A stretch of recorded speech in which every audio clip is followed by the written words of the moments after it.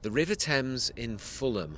When the tide goes out, it reveals a dirty secret. This is where tons and tons of plastic gets dumped by the river.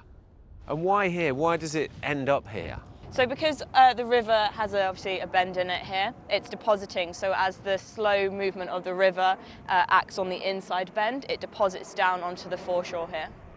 Large bits like this also break down into tiny fragments called microplastics. Researchers say the Thames has the most of any river in the world. One of the concerns is obviously the fish are swimming along, they're then, absorbing these microplastics, and other animals are eating products that have microplastics in them, and then the public population are eating the fish, eating meat that has microplastics, and it's now getting into our bloodstream as well. In Elizabethan times, salmon abounded here. In 1957, the Thames was declared biologically dead. Since then, it has recovered. 125 fish species have been recorded in its waters. Now, though, the issue is plastic. It's low tide here at the moment at Fulham, and the amount of plastic here is absolutely shocking, actually. There's everything here from cable ties to sunglasses to razors. 200 tons of plastic is pulled out of the Thames every year. 80% of it is single use. So this is a female mitten crab. You can tell by the broad abdomen on the underside. This crab was caught next to Hammersmith Bridge.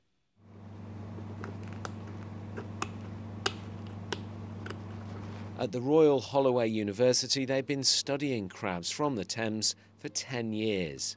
The vast majority of the fibres we find are often quite clear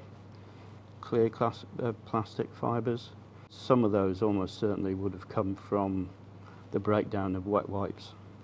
This one had tiny fibres of plastic inside, which the crab had eaten.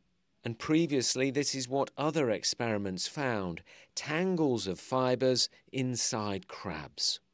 Cutting off plastic at source, where it's getting into the environment, is far more effective than trying to clean it up once it's in the environment. You can clean up the bigger stuff, but microplastics, it's virtually impossible to get them out of the environment once they're there. So it's much more effective to try and cut off that plastic getting into the environment in the first place. So a big part of that is trying to encourage people to change their behaviour. Charities think tougher legislation is also needed. We'd like to see the government introducing a ban on plastics in wet wipes, and obviously we could do more to eliminate single-use plastics. Manufacturers need to be careful with their packaging and their wording. Also they could use products that aren't required of single-use plastics, things that can be recycled. The Thames is meant to be London's jewel. At the moment, it's a dumping ground for plastic. Tom Edwards, BBC London.